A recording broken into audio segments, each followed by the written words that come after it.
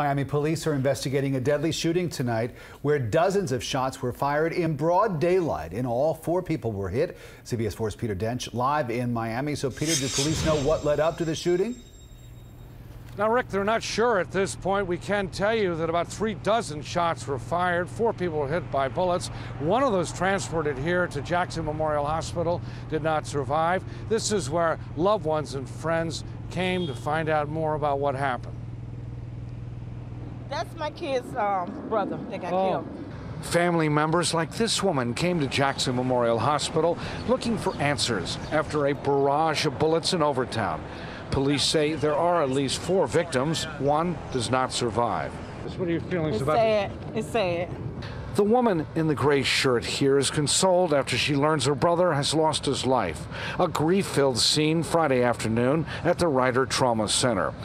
At the crime scene, these markers show just a few of the shell casings.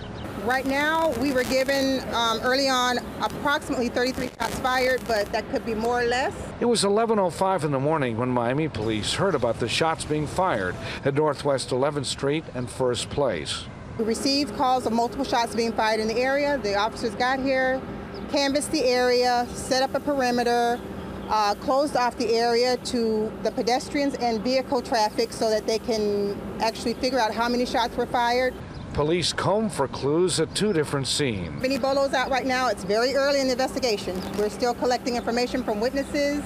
And police need help. Subsequently, 1 expired, and we're asking the public at this time if anybody has any information or saw anything at this scene to please contact Crime Stoppers or our homicide unit. Miami police have not identified the man who was killed or the 3 others who were wounded.